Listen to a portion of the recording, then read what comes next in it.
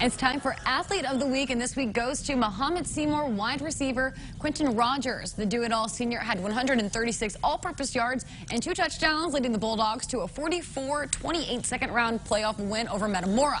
In the game, Rogers had 8 receptions for 64 yards to go along with 4 carries and 72 yards and 2 scores. For the season, Rogers is leading MS with 26 touchdowns and 102.2 receiving yards per game.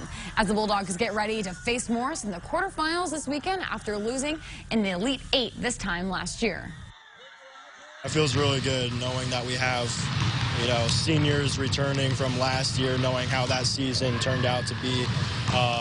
It's just unreal, and we're all excited for what's about to happen.